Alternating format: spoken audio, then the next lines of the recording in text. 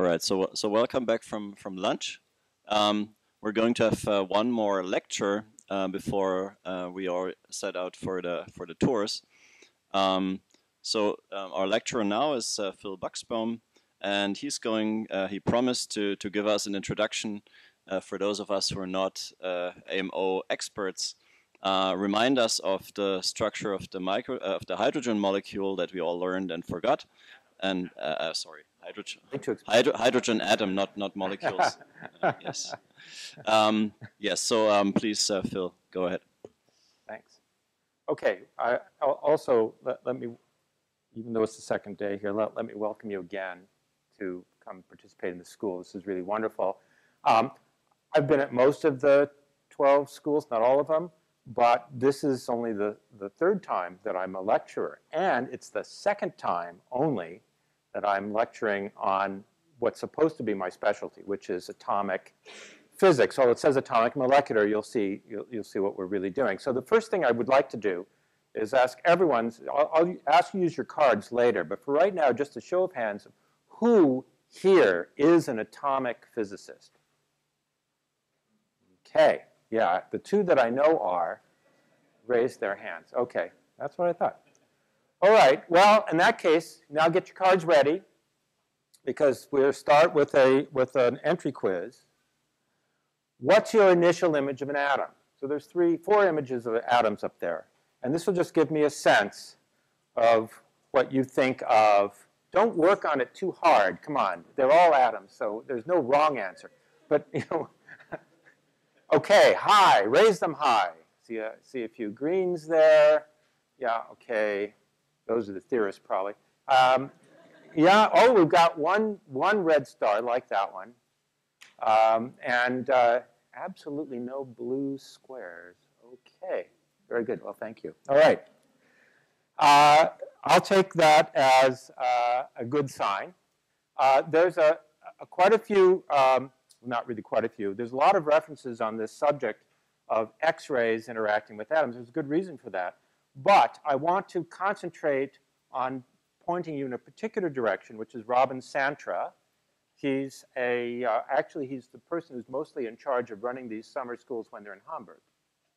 He usually selects the chair because he's, I don't know, because he's a good member of our community, and that's what he does. But he has a paper which I used a lot because it was called a PhD tutorial. So it was at the right level. So you can start there. There's also some web pages that you can point to for data and so forth. Come to those. So advertisement was hydrogen molecule, but that's wrong. So here it is. Schrodinger's equation for hydrogen. So I want to point out a few things. First, it actually describes the dynamics of the electron in hydrogen. So we're really talking about electron motion here. Also, it has some constants in it. In addition to Z, which is the charge of the nucleus, it also has the electric charge, the mass of the electron, and Planck's constant. Here's the ground state solution to the second order differential equation for the lowest energy eigensolution. And it also has those constants. This A naught is something that has the dimensions of length, and so it's the size of the atom. And again, I want to point out that atoms are small. Now, you probably already knew that because you can't see them even though you're made up of them. But they're about on the order of an angstrom. Here are the binding energies. Now, there are lots of states in hydrogen, as I'm sure you know. The ground state is n equals 1, but if you add n's, you'll get less deeply bound states. And the characteristic energy scale for all of that is on the order of tens of electron volts. So we here in atomic physics, which you are now part of for the next 90 minutes or 85 minutes, you will become atomic physicists too. So we will adopt what atomic physicists arrogantly call natural units for this problem. Those are the units where we get rid of as many constants in this equation as possible. It's the obvious thing to do, right? So set h bar equal to 1, mass of the electron, that should be 1, and the electric charge should be 1. That's it. That's it. If you do that, the speed of light is fast, but it's not terribly fast. It's 137 atomic units of speed. And the Schrodinger's equation gets to look a lot simpler because we got rid of those symbols. The atomic unit of time is interesting for me because that's my particular take on atomic physics. It's 24 attoseconds. An attosecond is 10 to the minus 18 seconds. And the atomic unit of cross-section will be important for this tutorial lecture because it's on the order of a few tens of megabarns, megabarns being an important, it's basically, it's a quarter of a square angstrom, so that turns out to be megabarns. Now, there's a big Wikipedia thing on why it's called a barn. 10 to the minus 24 square centimeters is called a barn. And believe me, it has nothing to do with atomic physics. It has to do with nuclear physics, in particular neutron scattering. When I was a kid, about your age, I worked in a group that had a book gathering dust on the shelf called the Barn Book, which was all the neutron scattering cross-sections. And we still, slaves to history, and I'll bring up that subject again during the lecture, use the barns to describe cross-sections. Now, we don't deal with hydrogen mostly, and in fact, for X-ray scattering, we do not deal with hydrogen, period. We deal with other atoms, and so they have multiple electrons in order to neutralize the higher charge on the nucleus, and they need to obey the Pauli exclusion principle. And I hope this is sort of wafting over you and just, yeah, no, yeah, it's okay, because it'll pick up. You'll see. So how does that filling go? Well, there are 2n squared electrons per energy shell. The electrons do not distribute themselves uniformly in energy. They're in shells with big gaps between the shells, gaps in energy. And each shell has 2n squared electrons where n is any integer starting with 1. And because we are slaves to history, we call these shells, instead of 1, 2, and 3, we call them K, L, M, and so forth. It's just what we do. And inside each shell, there are electrons that have different angular momenta. There are, in fact, angular momenta ranging from none, and this isn't counting spin, by the way, I'll get to that in a minute, but angular momenta from none to n minus 1 units of h bar of angular momenta.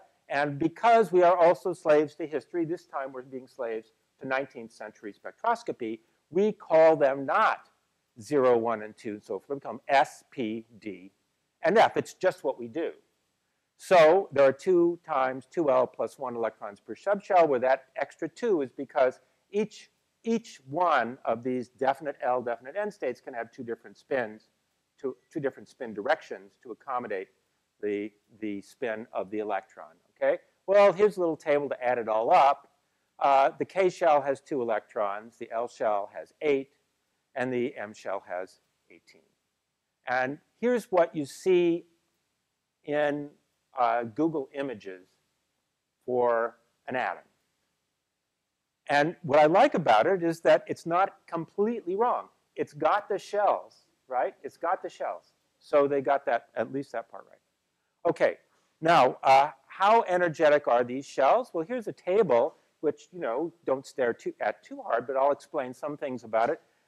The K shell, that's n equals 1, gets to be more and more deeply bound for higher and higher charge on the nucleus. That's called atomic number. The L shell also, but it's lagging behind, the M shell lagging behind. And these splittings are because of electrostatic splittings that occur inside the shells because different electrons in the shell have different angular momenta. They see each other differently, and so there's a little bit of a splitting. So here is where we start to get to the very, very first idea of intuition about atoms. Let's make a crude guess for how deeply bound this inner electron, or the 2 of them, in the K shell are bound. How deeply are they bound? Well, one idea is to use this, the Newtonian spherical approximation is that the only force that matters, or the charge that matters, is the charge that's inside a sphere of a spherical distribution. So that's determines the force. So I have to overcome that force. I have to do work against that to pull an electron out. So it's not the whole charge of the nucleus I'm working against because there's some screening from the other electron. But I can go look up how much energy it takes to liberate these electrons and then find out what that screening is. And I see that it's between 1 and 2 charges. It's about 1 and 2 charges worth of screening, which isn't much for a heavy atom, and it's pretty significant for a light atom. Okay. So get ready with your cards. So our initial question about atoms and ultrafast X-rays is, which of these two kinds of atoms, carbon with Z equals 6 and oxygen with Z equals 8, not that different. Don't forget the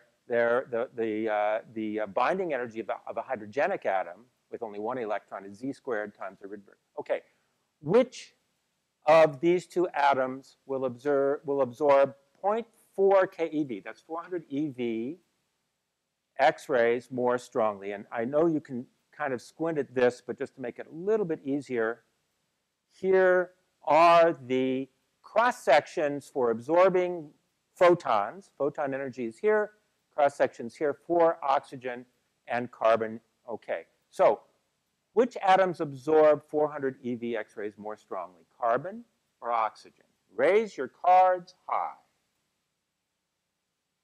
Aha.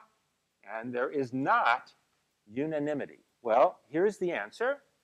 At 400 eV, which is a vertical line I've drawn here, here's where it crosses the curve showing the absorption data, and you can see that carbon absorbs a lot more strongly than oxygen. Okay? Now, here's the bonus round. Which atoms absorb 0.8 keV X-rays more strongly? Oh, I got to show you this part. Okay. Okay.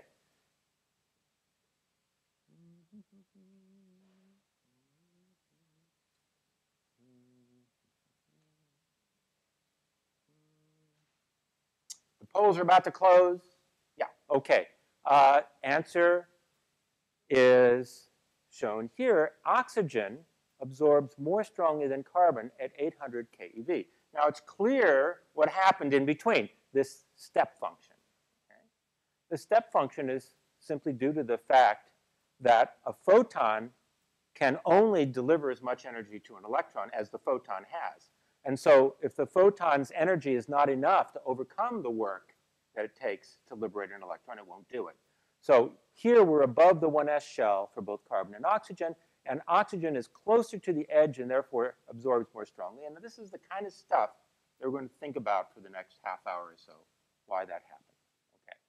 So let's go back and look at Schrodinger's equation for many electron, I said molecules. I'll dispense with the molecules soon.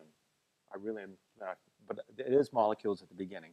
Okay, so we have a function called the wave function that is a function of all of the degrees of freedom in the molecule. So here are all the positions of every atom nucleus, and here are the positions of every single electron in the molecule. It's a big mess, but it has something going for it, and that is it is a complete dynamical description of all of the motion going on in that molecule. Okay. In order to find what this quantity is, all we have to do is solve Schrodinger's equation, and it seems simple enough. But wait, let's look at the Hamiltonian. First of all, I can separate it into a part that the molecule has all to itself, and then a part that's caused by an external field that I'm going to use to probe it, like the X-rays, and then the interaction between the X-rays and the molecule. So I've got those three parts. If I just look at the molecular part, which is the thing that is the corresponding thing to Schrodinger's equation that I showed in the very first slide, but now for the whole molecule, it just has all these moving parts. First, there's the motion of every nucleus. It gives it some kinetic energy, and that contributes to its total energy, and so it's part of the Hamiltonian. But the nuclei repel each other, and that also contributes. And then there are the electrons. And the electrons have their own kinetic energy, and they have their attraction to the nuclei. That's why the minus sign is there. And they have their repulsion from each other. So it has all those terms. All right, yes or no? Is it already too complicated? Finally getting unanimous vote. Let's clean it up. Of course, I'm not an inventor of any of this cleanup. Many of these things happened in the early 20th century. Some of them are newer than that. We'll start with the Born-Oppenheimer approximation, two great physicists of the early 20th century who figured out that there was a separation of timescales because nuclei are just a lot more heavy. And therefore, we could treat the nuclei at first as classical particles that simply have a delta function position somewhere and calculate Schrodinger's equation for the electrons with the nuclei held fixed. And that means that these capital R's are just parameters now in this wave function. They're not actually dynamical variables, and then we just solve that. Okay, I love the Born-Oppenheimer approximation because it reduces everything to a simple, something that's much closer to an atomic problem. The next is the Hartree-Fock approximation. Now this one is the one that I'll just bet how many people already feel that at the level I just described it, you already knew about the Born-Oppenheimer approximation. And you know, almost everybody either raises their hand or they're even too bored to do that. Okay. Hartree-Fock approximation comes next. We're getting a little bit more into it here. The Hartree-Fock approximation says something that you might think of as obvious, but actually it is terribly non-obvious, and that is the wave function can be expressed as a product of single electron orbitals. Well, isn't that what we've been doing all along? We've been treating these electrons as separate entities that can push away from each other and have their own positions. And you know, so of course, I should be able to represent this wave function as just a product of single electron wave functions. Okay, there is a little bit of a Pauli exclusion problem, but it's easily dealt with. I just take this wave function, which is now a product state, and I add to it every permutation of symbol of orbital with position, appropriately anti-symmetrized. That's called the Slater determinant. Okay, that's just really easy. In fact, at that level of ease of calculating, there are standard programs to do this. In fact, there are even web-based programs to do this. And this is something that most people don't worry about. Although I've had a really good time preparing this lecture, trying out some of these, and discovering that they don't all give the same answer. So, you know, easy though it is, different kinds of program writers will allow for different levels of approximation and errors to sneak in. But there's a reference list on that. Okay, just to bring it to sort of the picture form, here it is for sodium. I like sodium because I'm an atomic physicist, and so it's a hydrogen-like thing where mostly it's one electron outside a very compact closed shell. It has these single electron orbital types, 1s, 2s, 2p, and 3s. These first three are completely filled with electrons. Pauli exclusion doesn't allow any more electrons to go in. In other words, they have the 2n squared electrons in every one, but there's one electron left over, and it goes into 3s. You can use one of these Hartree-Fock programs, assuming that configuration that I just described, 1s squared, 2s squared, 2p6, 3s, and you get the solid curves for the radial wave functions for each of those orbitals. Or, just for fun, take one of the p electrons and move it up into the s shell. It still has only one open shell, so simple programs can calculate that with the same lousy level of approximation, and you get these small changes. So now you got to get a feeling. Now we could talk endlessly about this picture. I'm going to go on and not do that, but just point out that 1s is close to the nucleus, that 3s is where all the action is happening for chemistry. Okay, let's go on. We got this far. Time to turn on the light, turn on the X-rays. So X-rays interacting with matter. I mean, there was a talk on it this morning. It's going to be a very, very important part of everything that you think about doing in your own work with free electron lasers. What are the different, let's break it down to the atomic level. What are the different things that can happen? Well, photoionization. We'll talk a lot about that. Either the core or the valence shell can photoionize. There's shake up or shake off, where photoionization is helped along or hindered by the emission of another electron due to a collision. There's Auger relaxation. This is a really cool one. There's no light in this picture. This is what happens after you've made a core vacancy. This evaporative cooling plus quantum mechanics. It's quantum evaporative cooling. So it's due to collisions, just like evaporation is. And it cools off the atom just like evaporation does. So it's evaporative cooling called Auger, creates an electron that you can look at. There's photoabsorption and there's fluorescence. There's all of these different things. And in every one, you can just see all these. These little dots represent positions of electrons maybe, or symbolically. And you just imagine them moving around, changing their energy, you know, very complicated, okay? It's actually, this is a place where the trees in the forest are getting a little too thick, and they obscure what's important. So we make the following approximation, the mean field approximation.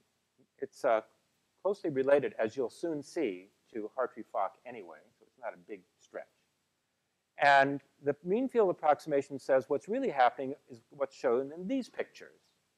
All of those background electrons, they're just part of the mean field.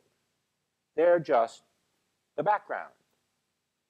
They are kind of like the vacuum is. They're just there. You're not going to do anything with them. And instead only deal with the electrons that interact with the light. So that's the mean field approximation qualitatively. The way we can easily approach the mean field approximation, or I should say what the mean field approximation motivates, or to look at it the way it actually happened in the minds of the physicists who developed it probably, the obvious way you wanted to treat X-ray atom interactions anyway, but needed the mean field approximation to get around to it, is second quantization for the electrons that are moving around in the atom. So what is second quantization? Well, some of you already know, and how many people already know what second quantization is? Yeah, about that many. Are these the same people who didn't raise their hand when on the first day you were asked if you were not a physicist? I'm just curious. Not really the same people. Okay, that's good. All right, so what is that? That says that electron and hole excitations are created when the atoms, inside the atom's mean field using creation and annihilation operators, and that becomes the job of the Hamiltonian operator. So the Hamiltonian operator will contain these operators inside it called creation and annihilation operators that create either an electron or create an electron vacancy, sometimes called creating a hole, sometimes called, well, creating a hole is a good way to call it. So you can either create a hole or you can think of that as a vacancy. And they have a specific electron, specific position, and a specific spin associated with them. And they obey the relations with respect to each other that they must obey in order for Pauli exclusion to still happen. They have to have anti-commutation relations. Okay. Now, here is your third question, fourth question. Why do we introduce second quantization? It's simpler, or it's more natural, or it's pretty cool.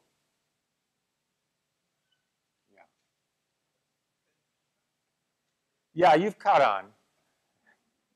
You've caught on. Let's look at the X-ray and interaction Hamiltonians in second quantization as well. That's the light. Now, a lot of us physicists actually already know this part, maybe not all, but creation and annihilation operators are commonly used for creating and annihilating photons. After all, they're easy to destroy. They're just bosons. You know, you can just eat them up by absorption or something. So creation and annihilation makes a lot of sense. And we do look at quantum processes involving light in terms of these creation and annihilation operators. And in that case, the energy in the field is just a bunch of these things put together. This is sometimes called the number operator. Occasionally, this is called, if there's only a finite number of these things you're summing over, this would be called a Fock state, definite number of photons in the field. Let's not worry about that. Just the fact that creation and annihilation operators run all the way down in these considerations. You can think of the atoms as just the background sitting there. We're going to either create an electron or create a hole or destroy a photon, and it's all about the creation and annihilation that we have to study. Okay. So let's now look at that, at the processes that we want to study using the creation and annihilation rubric.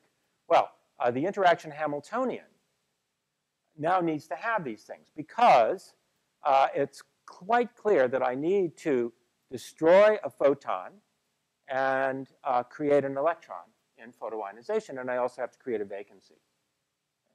So here is all that stuff. It's all written out here. Here is the annihilation. Well, here's the creation of a vacancy. Annihilation of an electron is the creation of a vacancy. Here's the creation of a vacancy. Here's the creation of an outgoing electron. And this A is loaded with its own photon annihilation and creation operators to create a photon. So it's all there.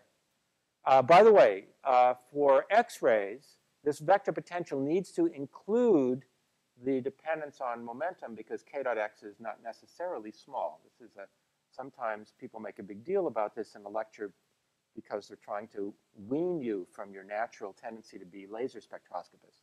But I figured this group is very sophisticated, so we don't have to do that.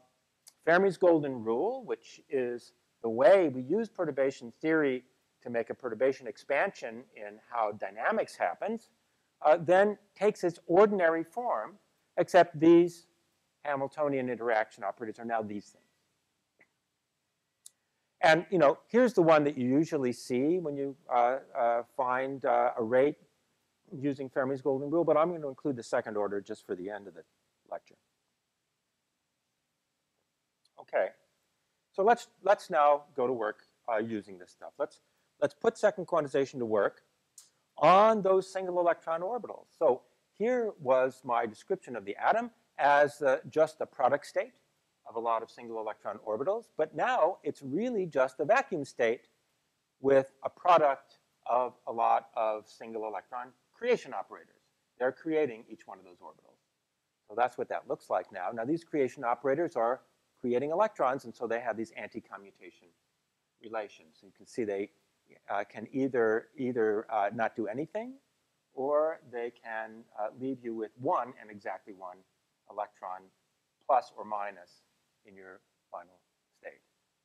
Okay, if I add up all of the single electron orbitals and their corresponding eigenvalues, their corresponding energies, that's the thing that we saw we could calculate in Hartree-Fock, so hooray, we don't need to throw away our Hartree-Fock program. This is actually used for this, it's sort of designed for it. Well, the operator that describes the mean field Hamiltonian is just the sum of all these eigenvalues times their corresponding operators. The description of each one of these eigenenergies is just this Fock operator. It's called a Fock operator, just like for photons, operating on one of these orbitals.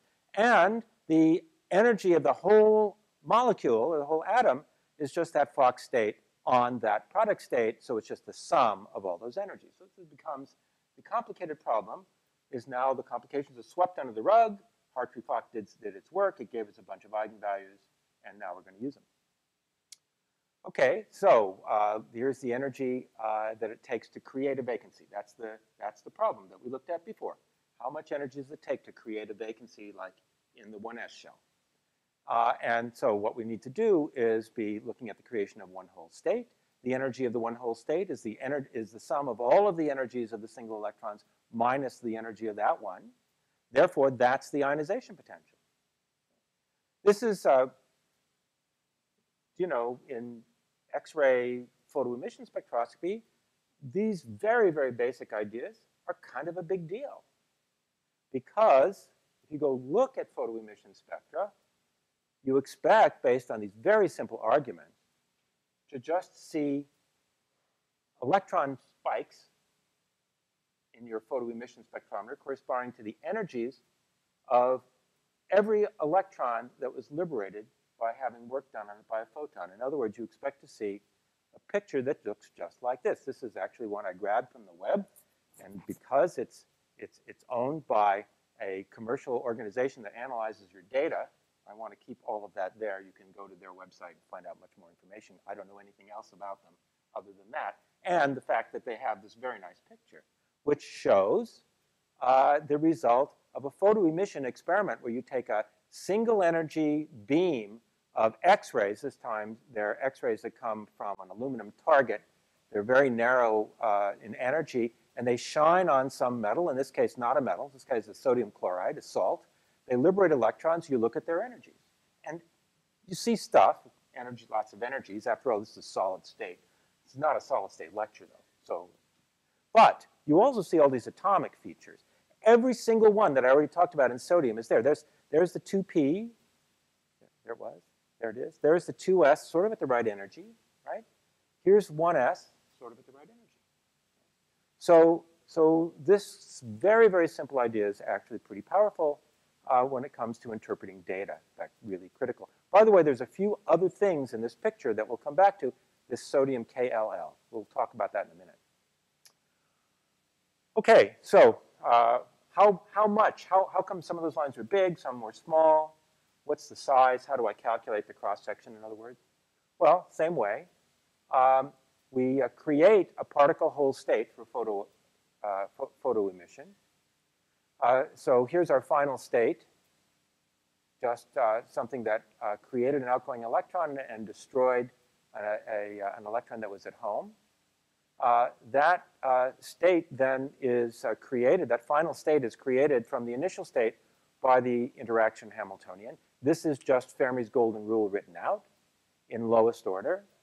The energy of the excited electron, just to conserve energy, has to be the photon energy minus its binding energy, which was just that shell single orbital energy that we calculated. And then that gives you the cross-section for emitting that component of your system, that shell. And you can plot that or calculate that as a function of photon energy or measure it. And every atom then has these characteristic features, sharp edges where you cross the threshold for being able to emit electrons from inner shells. And notice this is something that you don't see obviously in the calculation, but it's easy to see in the data that this is a log scale. When I cross over a threshold to go, say, from n equals 2 to n equals 1, where's the case? Here's a case in beryllium. No, here, this is a better one, oxygen. Then there's an order of magnitude increase in the total cross-section. Almost everything comes from the most deeply bound shell. That's the dynamical effect of the X-ray interaction with more deeply bound electrons being stronger than with less deeply bound electrons, so long as there's enough energy in the photon to even create a free electron. A few obvious things to observe. The cross-section rises like z to the 5th if you fix the photon energy and change z. Carbon has much stronger absorption than hydrogen. And it falls like the photon frequency or the photon energy to the minus 7 halves power when you're above threshold. And you see that's kind of a universal thing. All these slopes are about the same. And they're all straight lines in a log-log plot. So that's it's a power law. Okay, so let's recap. We're not quite halfway done. What did we do? We made atomic physics easy. Atomic units, Born-Oppenheimer approximation, that's treating the nuclei classically. Hartree-Fock approximation, that's this product of one electron orbitals. Mean field approximation, that's only keep track of the electrons and holes that change their state. And finally, second quantization, field operators replace electrons, holes, and photons. Every one of these things made our problem simpler and simpler and simpler. And now I need a reading from the group. Vote on your choice for how things have gone so far. Oh, wow, this is almost unanimous. Good. Okay. I was going to stay on that slide for a second. I was going to keep track of the clock and wait until it was 10 minutes past 2 before I continue. So that means that I get a chance to ask if there's any little nagging doubt that you have in your mind that you should have been even going to the summer school. You know, is the food been okay? You could also ask about the lecture. That would be all right, too. I heard about needing more deer. Yes? Okay, so far. Oh, I see. Thank you.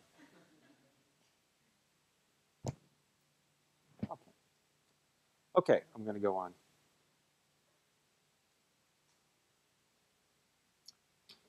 Okay, what does going on mean? Well, my own field is interactions not just with X-rays, but with X-ray free electron lasers, and they're different. They're different from just regular X-rays.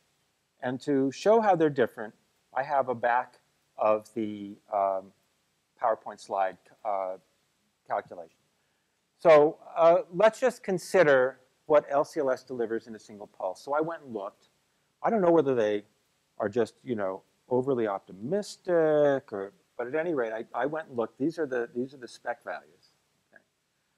They claim that one pulse can produce, actually, I was a bit conservative here, about 10 to the 13 photons in this range of around a kilovolt.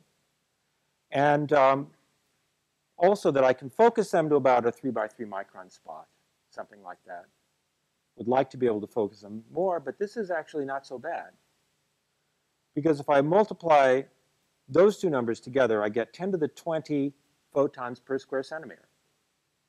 And we already saw that at around a kilovolt, all of those photo absorption cross sections were on the order of a megabarn, 10 to the minus 18 square centimeters.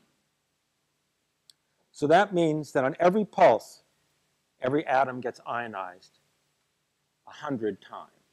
So how many of you believe that? Right. So I don't believe it either. I don't think that the atoms get ionized 100 times. I think that they get ionized, though, with nearly 100% probability. There's not much chance that they won't get ionized. In fact, it'll happen really fast. The typical time it takes per absorption here is about a femtosecond, one absorption per femtosecond. So this is pretty rapid stuff. Okay?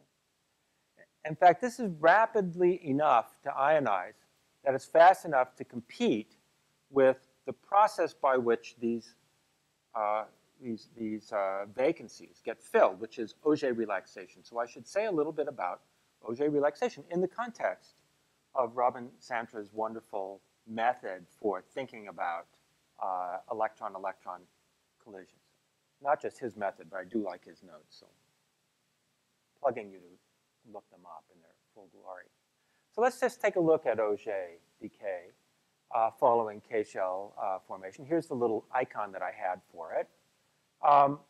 So what happens? Well, 3 electrons are involved. It's a 3-body process. 2 of them leave their previous state, and one goes down to fill the vacancy, which was the 3rd electron that left in photo emission. So you have the annihilation of an electron here, create a vacancy, and the filling of a vacancy here. So you see that. Here's filling the vacancy, and here's annihilating. And then you annihilate a different electron from the upper shell to create an outgoing electron. So that's sort of what this means. You start with your ground state. You apply 3 different kinds of creation and destruction operators. Okay? And here's the initial state is just the one that you photoionize. The initial state just has a hole. Okay, well, we plug that into Fermi's golden rule using the information we have about the Hamiltonian. And now the Hamiltonian that matters is the one where the electrons collide with each other. The light isn't present in this process, but the other part of the Hamiltonian is, including the electron-electron collision. And the result then is an Auger rate that depends on these matrix elements that involve the collision of 2 electrons with each other. So that means that that destroys and creates 2 different electrons. That's the Coulomb repulsion matrix element, because classically this is simply the Coulomb repulsion of electrons with each other that's at work here. So a few comments about how this goes. First of all, the energy for a particular kind, so KLL, what's the nomenclature? KLL means I filled a K vacancy, and it cost me 2 L electrons. Okay, so now I have 2 L vacancies left over afterwards. That scales like Z squared, but its rate scales like nothing. That is, its rate's pretty flat. Doesn't really matter what Z is. Okay, well, those Auger energies also show up in these X-ray photoemission plots, and that was this sodium KLL plot. And you can kind of see what energy it ought to have. Now, I should say that calculating those 3-body matrix elements, well, that's a challenge. I don't actually do it myself. There are people in the atomic theory community who realize how important this is, and they do it a lot. But we don't need to worry too much about the details of the calculation to get the energies right. So this sodium KLL line occurs in this spectrum. Now, it's a usurper. It's an interloper. It's an X-ray photoemission spectrum, and yet it's got this line in it that didn't have anything to do with the energy of the photon. It's just, once you've made the vacancy, there's no light that matters anymore. It just comes out at its own energy. And what energy is that? Well, it's the energy left over from the energy you gain in having an L equals 2 electron fall down to the L equals 1 shell. So that's this kind of energy difference. Okay? And then have another one of these L equals 2 electrons pop out. So then it costs this much binding energy to come out. So it's about this minus this again. So you figure that it's 850, something like that. Okay, 850. Why does it show up in this funny place on this binding energy plot?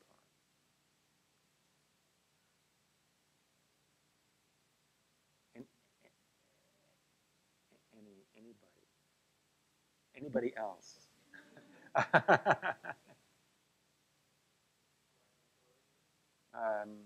Well, I'm not saying there's no electron correlation, but that's not the answer I was seeking.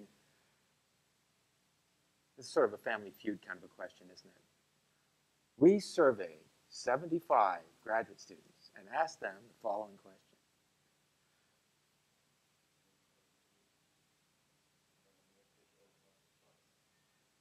I should have done multiple choice. I was mistaken. It shows why you should always have the lecture at the Ultrafast X-ray summer school be the second time you give a lecture instead of the first, because it should have been multiple choice. Well, the reason is that this binding energy is the difference between the energy of the photon that went in and the energy of the electrons that came out. Okay? It's not the energy of the electrons that came out itself. The energy of the electrons came out itself, you read from left to right, not from right to left.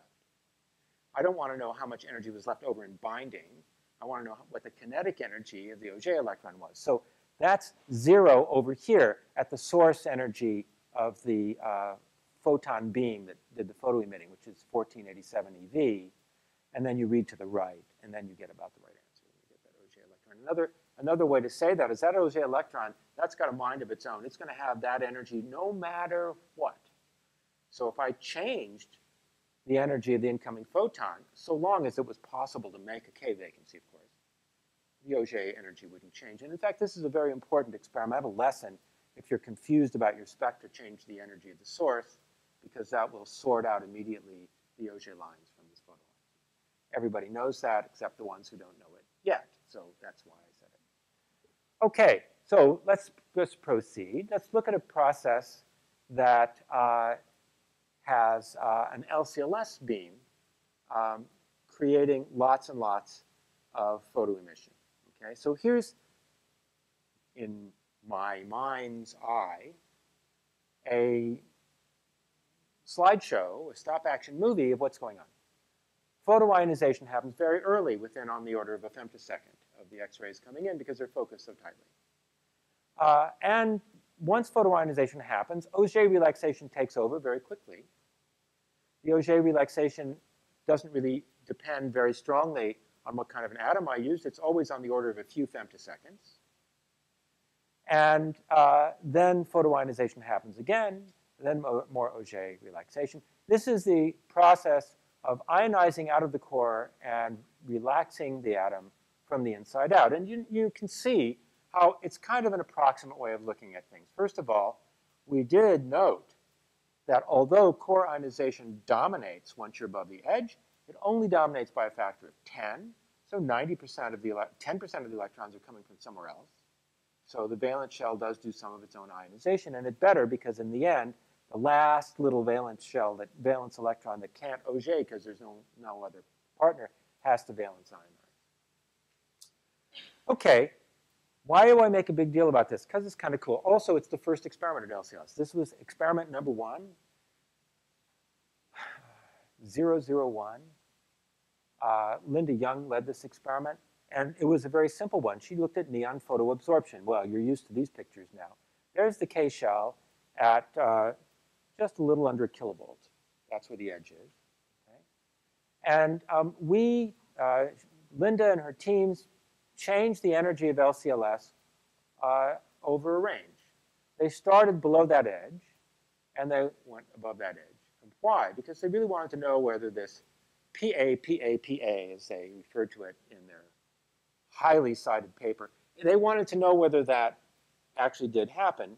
You know, before you look, you wouldn't necessarily know. And so at 800 eV, where you're below this edge, you can ionize pretty easily, but only it stops at around 6 times ionized. You go up to 1.05. That's looks like it's above this edge. And that means that I'll have no problem liberating K-shell electrons now. Okay? And they ionized the heck out of it and got up to neon 8+. Now, those of you who are not atomic physicists will maybe have already forgotten that neon has 10 electrons. Once you've taken away 8,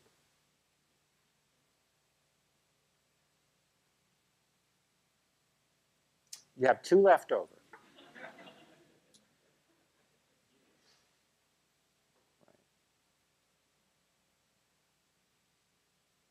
Why didn't they get the other ones out? They're above this edge. Another chance for a multiple choice question. What happened? Well, let's think about it like this. If you just have a hydrogenic atom, a nucleus like neon, but only 1 electron, what's the binding energy? It's been on the screen 3-4 times already. I'll give you a hint. Z equals 10, and it goes like Z squared. And 10 squared is 100. Okay, 100 times a Rydberg. So 1360. So it takes at least 1360 electron volts to ionize that last electron. And they just couldn't do it if they didn't have 1360 electron volts at hand. But turning up to 2 kilovolts, no problem. Okay? All the way up to completely stripped neon. They jumped up and down. They wrote their fabulous paper, although it was only published in Nature. Big deal. I'm the vice president of the American Physical Society, so, you know, Nature, come on. Not a physical review letters, forget it. Full ionization of neon was possible.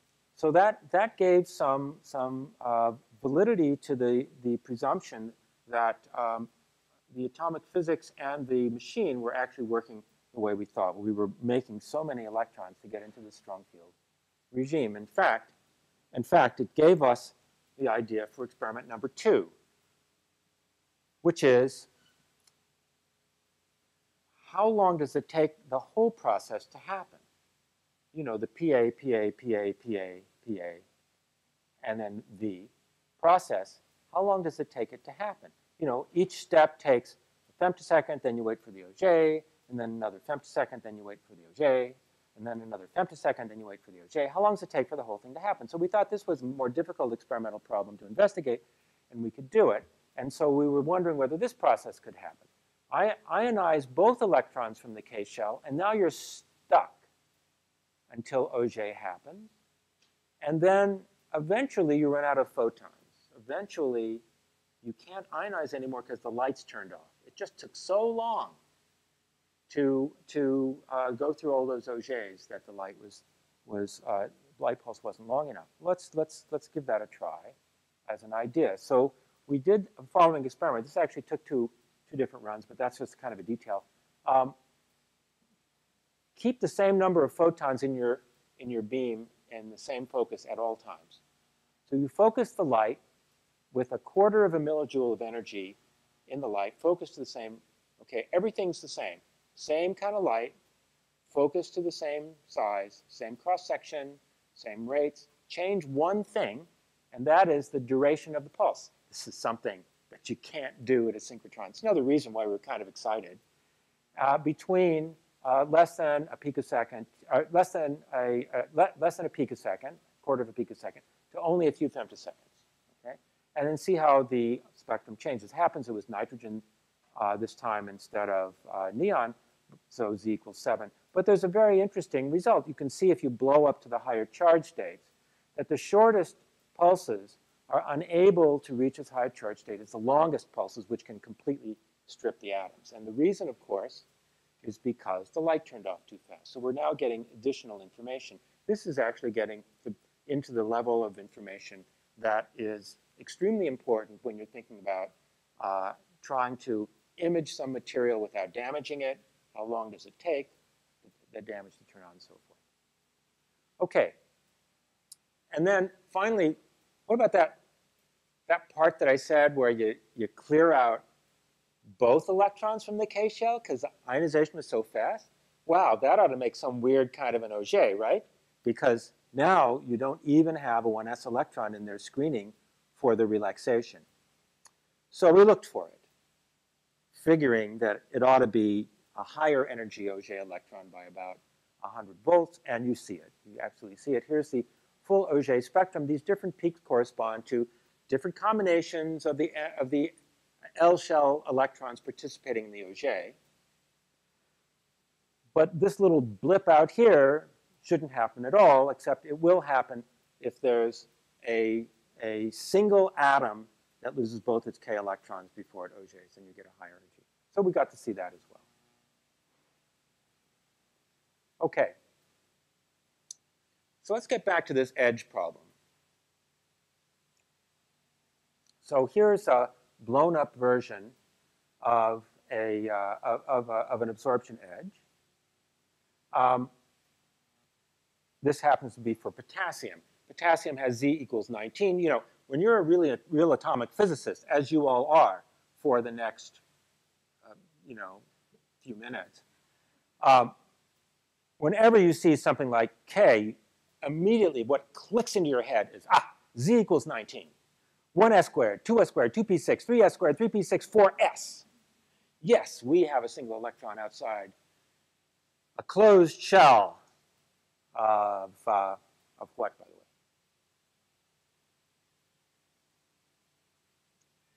This is what has 18 electrons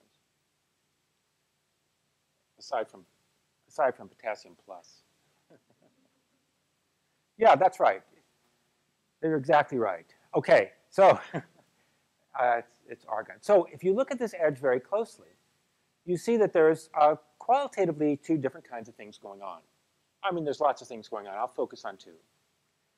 There's a little bit of structure here near where the edge turns on. And so this is a different kind of experiment where now I'm tuning my laser, and I'm looking very closely if it goes on this edge.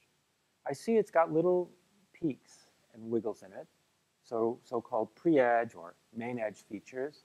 All of that has to do with excitation of structure in the system. In this case, it's in an atom. When you are close to, but either just below or just above, the ionization limit for pulling an electron out. And these will play a big role in the next few minutes. There's also stuff that happens fairly high above the edge. And this is really, really interesting stuff if you're a solid state physicist, which I'm not. It's basically, it's the electron diffraction from its environment. As it's trying to get out into the detector, it diffracts from its environment. And that diffraction, of course, gives you a diffraction pattern, and that's the diffraction pattern in energy. That's what the diffraction pattern is. There's also things happen in space as well. So fine, that's called XAFs. This is called NEXAFs. Sometimes it's called ZANEs. NE stands for near edge. That's what you have to remember about that. Okay. So I'll show you an experiment that made use of it. I'll show you two experiments that made use of it. Here's the long references because so many people worked so hard on these experiments. They deserve to be noted in the notes that you'll pull off the web for this talk. And they did a lot of work, and I just get to talk about it. They were working with a hopelessly complicated molecule, but in a rather simple way. The molecule is thymine. Some people think it's important because it's a DNA base. I think it's important because it absorbs UV light like crazy, but has this interesting property that having absorbed this light well above the energy required to rearrange bonds, somehow bonds don't rearrange in this molecule, at least not very often. And so it's got a protection mechanism. It's called photoprotection. And this was an experiment by these researchers led by Marcus Gurr and Thomas Wolfe to figure out what the protection mechanism is. Okay, so how should we think about the protection mechanism? Okay, well, when the molecule starts out in its ground state, it has a bunch of paired electrons. In particular, it's got paired electrons in this kind of an orbital here called a pi orbital. This pi orbital has lots of electron wave function screening the carbons from each other in this ring. That's what keeps the ring together. When it gets excited, it goes into so-called pi-pi state. This is great nomenclature for us because this is just this just means I created a vacancy in the pi orbital and an electron in the pi star orbital. So it's our second quantization describes this very well. And the problem is this pi star orbital looks very, very bad for keeping the molecule together. Large force here between these two carbons should open it up. But that doesn't happen. Why? Speculation is that this population gets siphoned off in various ways, and we want to look for that. Okay. So how do we look for that? Well, go back here again. One interesting thing about this pi star guy. See this little extra electron cloud over the red ball? Well, if you're a chemist, which I'm not, you'd know that because it's red, it must be oxygen. So that means there's extra electrons around an oxygen in the pi star state. So wow, we could look at the Auger line, which is not supposed to move, no matter what laser light we put in. But it will move, of course, if you change the environment of the oxygen. And so now we can look for that. So that's the idea. The idea is to photoionize this molecule with a very short X-ray pulse from an X-ray laser after it's been photoexcited with a time delay and measure that Auger spectrum as a function of time delay. Simple enough. So here's that Auger, that probe photon going in and doing that. And here is the Auger spectrum represented in a kind of a weird way. I'll explain. What we want to do is look for changes in the spectrum. And so what you do is you subtract the spectrum from itself at negative time delays or when you didn't photoexcite it. And that's why all this stuff down here below 0 in the delay line just looks like there's nothing there. It's the Auger line subtracted from itself. But after excitation, you see a decrease in some parts of the line and an increase in others. And in particular, you see this nice little feature here. It doesn't last very long.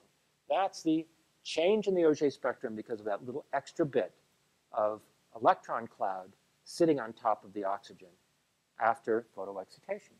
And you see that it doesn't last very long, which is, one of the interesting outcomes of this work. Now, it doesn't last very long. What else can we learn about that? Well, something that we can learn by tuning right around the edge is whether not the Auger line, but whether the photoabsorption spectrum itself changes.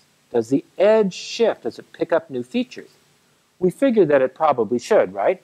Because we had a filled pi-pi state, that was the ground state, and we took one of the electrons away, put it somewhere else. So there ought to be a vacancy there. So, and we should be able to look at how things move around. So that experiment's been done as well. And here's the new feature that gets picked up. And now the nice thing is this is a picture that indicates what the vacancy is, right? Before, with Auger, we were seeing how long does a cloud hang around the oxygen? Answer, not very long. Now we get to see how long before the vacancy we created gets filled. Answer, kind of a long time. Kind of a long time. So that gives some credence to the idea that there are other states in here, like, for example, this n-pi star state, taking up the population, or maybe just very hot versions of the ground state that don't, but it's beginning to look like the population is a good match. So the chemists take over at this point. They use this to validate their ideas about damage and photoprotection and all that great stuff. We atomic physicists just marvel at how time domain atomic physics is giving us the ability to make these kinds of insights. Okay. Last thing to talk about is elastic scattering. We didn't say much about that elastic scattering term. I did point it out. That was this thing that, just like Auger has no photons in it, just electrons. So the elastic scattering term appears to have no electrons in it, at least none moving around. I'm not creating a new electron hole pair, but it's got two photons in it, photon going in and going out. Okay? Same deal. Use the method of second quantization to describe the states here. But now, what we're after with our rate, the thing that comes out of Fermi's golden rule, is we'd like to know everything that we can know about the outgoing photon in this process. We want to know how the rate depends on the outgoing photon, or another way of saying it, which photon directions are likely to be the ones that we're scattering into. That's the game here. I'm going to go through this a little faster for two reasons. First, because I'm supposed to leave a lot of time for questions, even though I got started a little bit late. Just a little late.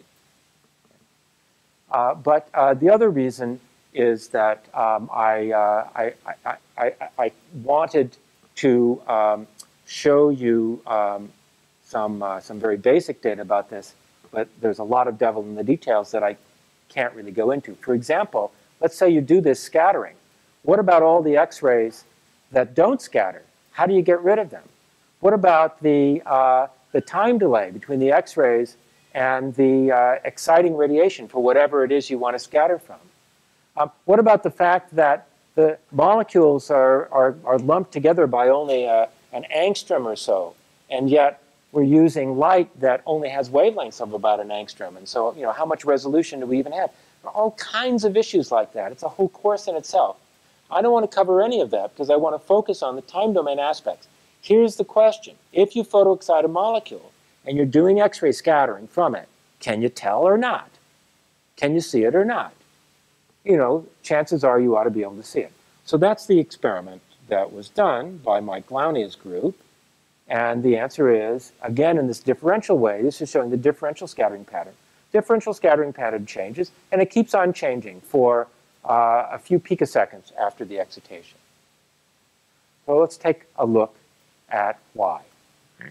Glaunia did an experiment in iodine, diatomic molecule, and the reason was that he wanted to have a very clean experiment where there's only one kind of motion that he needed to be interested in, and that was the distance between the two iodine atoms. So it was really an atomic physics style experiment in that sense. He created an excited wave packet in the iodine system. Iodine system is fairly complicated, but it's not too complicated if you just shine in green light. If you shine in green light, you predominantly make a wave packet on this excited state called the B state, and that's a vibrational coordinate, the distance between the iodines. And you can imagine in your mind's eye that an ensemble of iodines will start vibrating like that. Okay? So that's what he wanted to look at. Okay? Now, how to look at it? Well, this is a scattering experiment.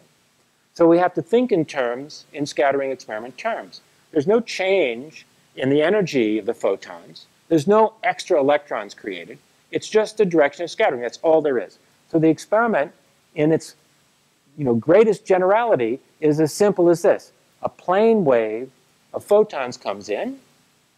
A spherical wave of photons go out, but it might not be a purely spherical wave. It's modified by a factor called the scattering factor, or the scattering function, and that's where all the physics is. Okay? Nomenclature. People don't talk about the incoming or the outgoing momenta since their magnitude is the same anyway.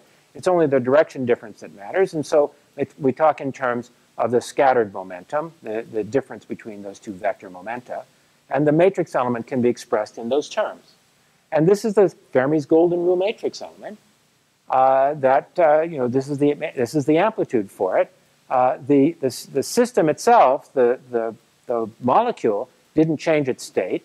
The operator is just the photon operator, e to the iq dot r. And so the scattering probability, which is the square of that scattering amplitude, is just the square of this quantity. Now, there are two parts of interest. First, there's this epsilon dot epsilon prime. These are the polarizations of the X-rays, the one that goes in, the one that goes out. It's curious, but I didn't have to talk too much about polarization in this talk, but it turns out to be important in a scattering problem because there's a suppression of scattering in a direction where the outgoing electron's polarization has a non-unity dot product. That's not really the right way to say it. The right way to say it is that if you're the outgoing electron and you look back at the polarization of this guy and you see it foreshortened, that reduces it of the X-ray. Then you see it foreshortened. If you see that polarization foreshortened, that reduces the probability. That's the Thomson scattering cross-section. This is all the part that is for the molecule. Okay?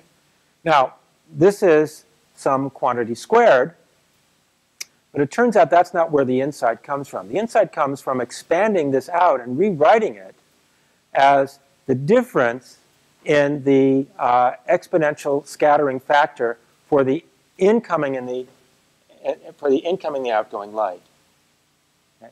So this Q dotted into the difference between two positions in the molecule. So this makes some reasonable sense if you think about this as a diffraction pattern, because diffraction modulations don't depend on only what's in the path, but the difference between the spacing of things in the path of your molecule. So this is just turning this into a diffraction pattern.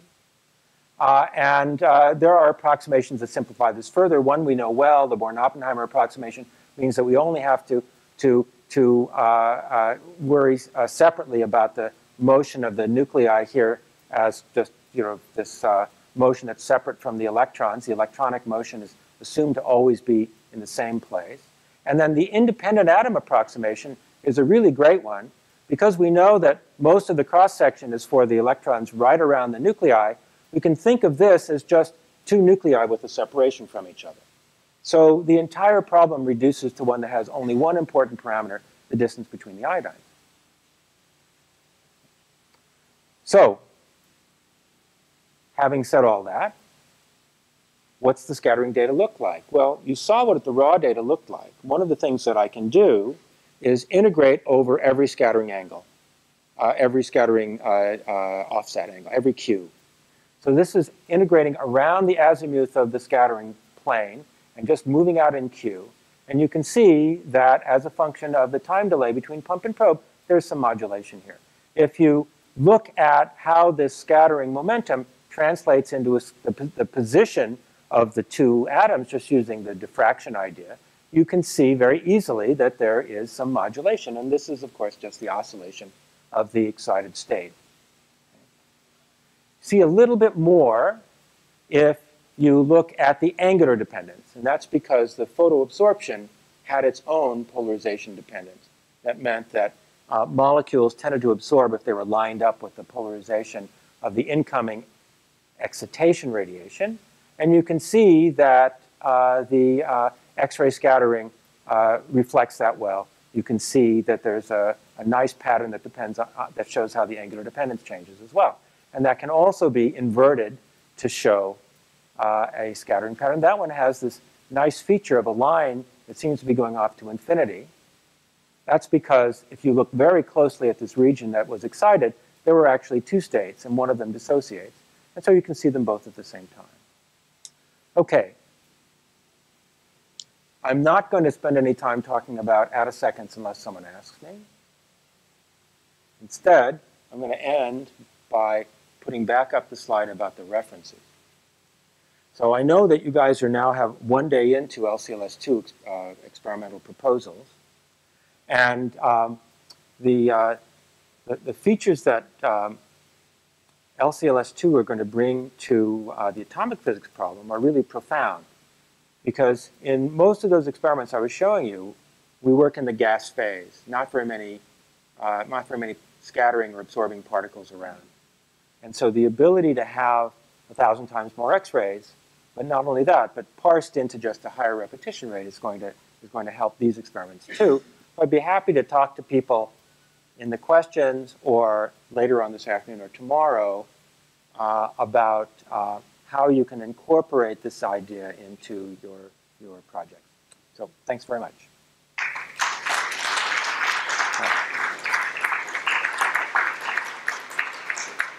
And I have more than 15 minutes left. So this was totally. I was going to thank you for staying ahead of time. Okay. So we have plenty of time for questions.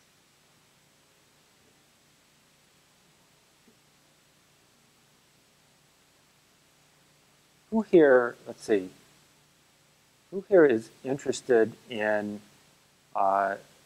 in scattering as the thing that you're working on? Actually, it's quite a lot of people. Of course, there are a lot of talks on scattering too. You gave a very nice talk on scattering. So you know, scattering in this context of gas phase ensemble has some different features to it that you can try to take advantage of. One of the different features is, you know, you can say, well, gee, it's really too bad that you don't have an ordered material and therefore there's no Bragg spots. But, you know, as Mariano described yesterday, all the interesting stuff is in between them anyway.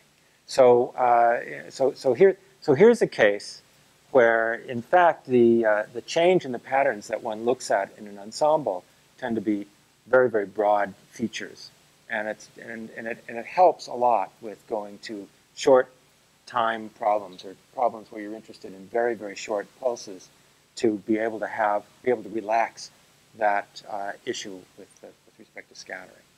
So that's sort of an experimental idea that maybe can enter some of your thinking as you work on novel scattering problems. I don't know if anybody's mentioned this to you at all, but it turns out that if you propose something that you could have done with LCLS1, it's not, you should try not to do that. I mean, you should try to come up with those kinds of problems that are just out of our reach now. At least that's what the rest of us are always trying to do.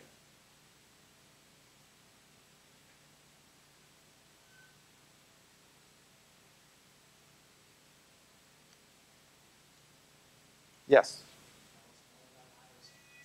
Well, okay. So you had a talk on a wonderful talk actually on how free electron lasers work, and therefore you know about the SASE process, and you know that the SASE process is, although it's spontaneous, that the noise has an interesting spectrum to it because of the I can never remember the right words, but because of the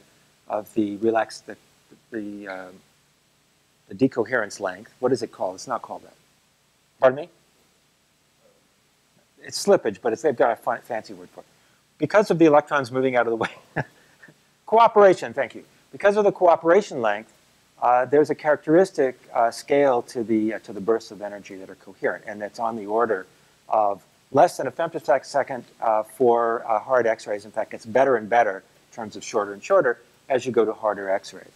So which is just a number of wavelengths thing. So that's really cool for people who are interested in attoseconds.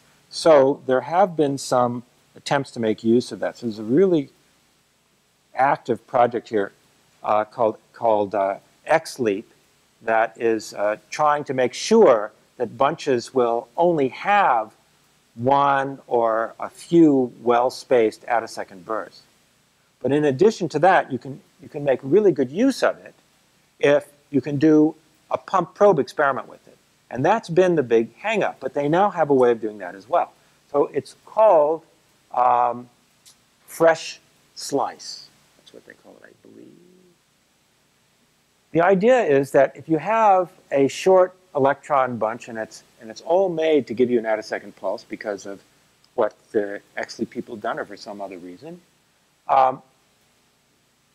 you can actually turn it into two pulses by only allowing part of it to be in the right place in the undulator to laze, to undergo coherent addition of the radiation that it emits, while the rest of it is kind of a spectator because it's just not in the right part of the undulator.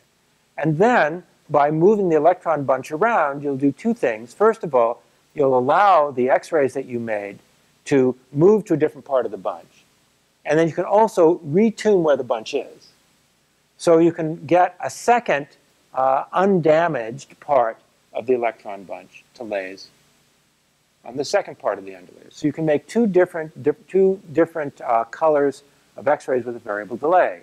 So, you know, and this works at least in a demonstration sense. I mean, you know, there have been some demonstration trials of this. So if you combine this with the attosecond pulse generation, it looks like it isn't too far-fetched to propose making use of something like this and being able to look at delays on the order of one or a few femtoseconds and two colors where, say, for example, here's one of my poster children. For example, you have a molecule that has two different kinds of atoms in it, and you want to excite or ionize right at the location of one of those atoms by taking advantage of the resonance enhancement that we saw, the edge enhancement, because you have light that's just the right color for that. But then look using either Auger or some other kind of excitation, look at how the charge moves to a different part of the molecule. I mean, this is a grand challenge experiment. I haven't even told you what the molecule is yet, but it almost doesn't matter. There are so many possible ways that one could make use of this to understand electron motion, electron relaxation, charge redistribution in molecules. And so if you connect the dots as freely as you should in a poster, you can maybe make use of that.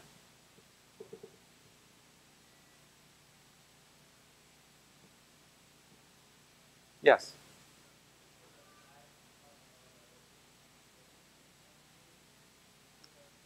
Oh, the rotational dephasing of the molecules. Sure. I know what you're talking about. Whoops. I knew what you were talking about, but I went the wrong way.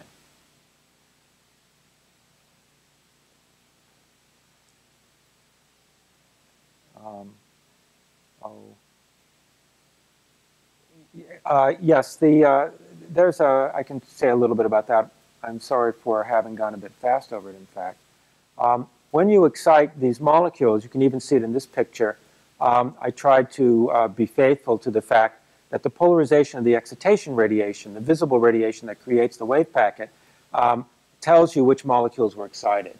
And therefore, you make an aligned molecular ensemble. Now, molecules, of course, are not, their free field Hamiltonian doesn't have anything to do with the direction they point. In fact, they are eigenstates of angular momentum, not eigenstates of direction.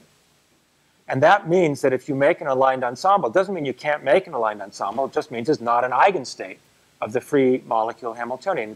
It's a coherent superposition of a bunch of rotations. And they will dephase because they have different energies, those different rotational states. And that's what you're seeing. So let's go to the data that showed it. Okay, this one. So this, see, the time delay here goes out to 3 picoseconds.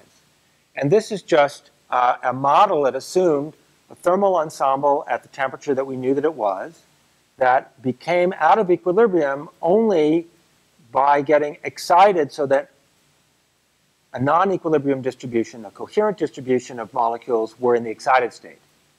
And then, since we're looking at only scattering from the excited state, we can see how that part dephases and rephases.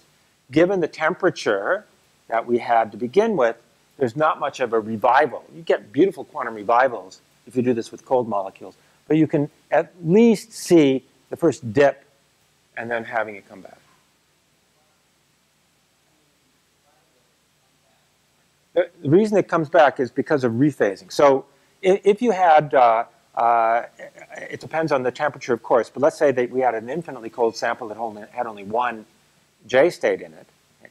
Then, just like a pendulum clock, it would rephase every fundamental rotational period forever.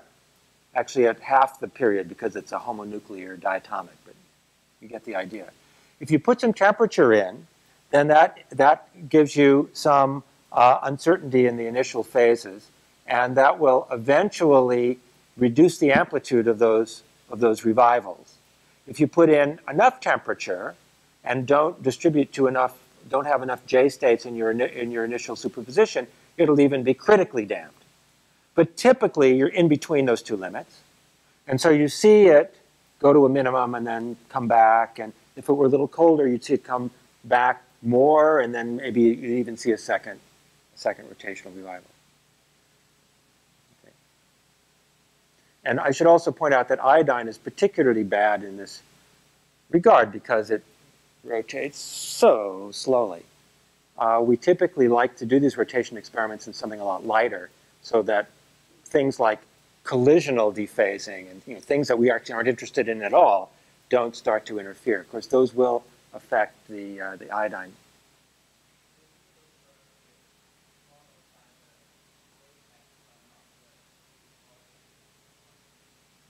This curve was simply made by assuming that we had a 100-degree Celsius sample in thermal equilibrium, but not in rotational equilibrium. The rotations were excited by photoabsorption to those rotational states that you make in that that dipole excitation. And then we focused on those, just the excited states, and we looked at how the scattering pattern changes as a function of time from those states, and that's basically what you see. So the oscillation amplitude, it's harder to see here than it was here. The oscillation amplitudes here, okay, you see those. You can actually see it happen. You see those kind of smear out, and then maybe they kind of actually come back. You have to be quantitative about that, and you see that it does start to come back just a little. Yeah, this is the experiment. This is the experiment. This is a calculation that didn't have the experimental resolution in it, so it looks sharper. But in other respects, we tried to have the right stuff in it, so it shows how you're actually exciting to more than one vibrational state, and there's dispersion in that.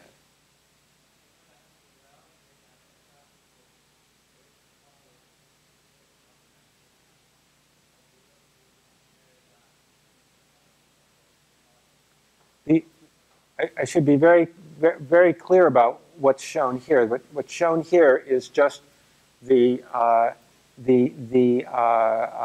rotation, and so what we're interested in, I guess I should be a little.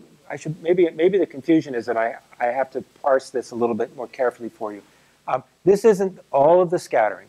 It's just the scattering that fits into this pattern. We project the azimuthal scattering onto S2. Now, of course, the oscillation that you see in S0, which was back here, the oscillation that's integrating all the way around the azimuth, well, that changes only because of the excited state iodines going away for some reason. Other than that, it just smears. S2, on the other hand, you get to see how the angle smears. So it's angular smearing specifically that you're picking out. And you see that the angle smears. Here, there's very little S2. That means that not much is going on with respect to the angular dependence of the scattering signal at a time delay of 1 picosecond, but it comes back a little bit.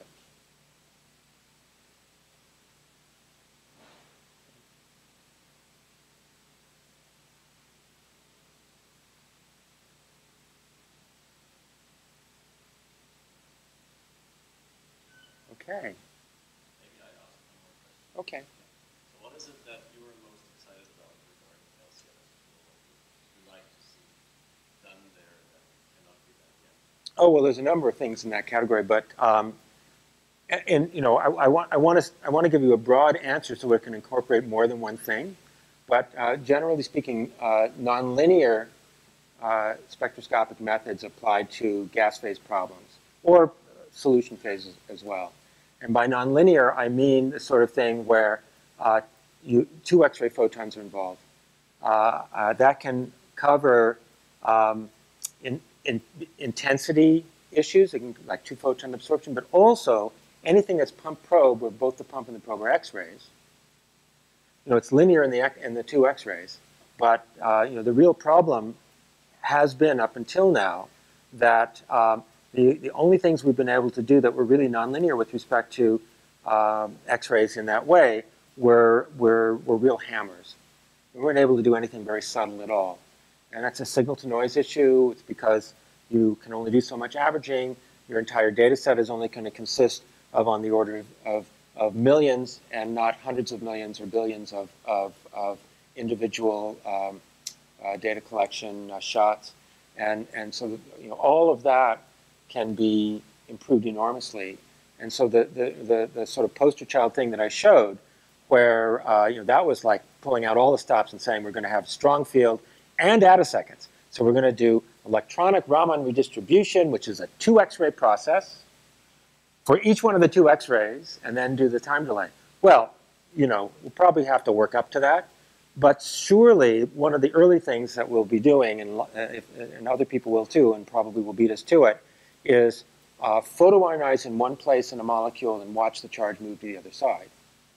And that you can just do with photoionization with a simple 2 X-ray experiment. And for sure, you know, we have proposals nominally, you know, virtually in sense, we have proposals in the hopper on that stuff already. So when we're writing proposals to get funding for our groups, we're certainly referring to those kinds of experiments. Now, I should point out that LCLS2A, small a, will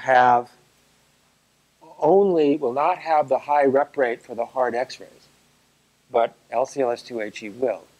So some of the things that you'd like to do with imaging, where you require 10 to 20 keV photons to scatter, you can still do them, of course, but you can't do them with the enhancement of 100 kilohertz to a megahertz of repetition rate. So that'll be coming later.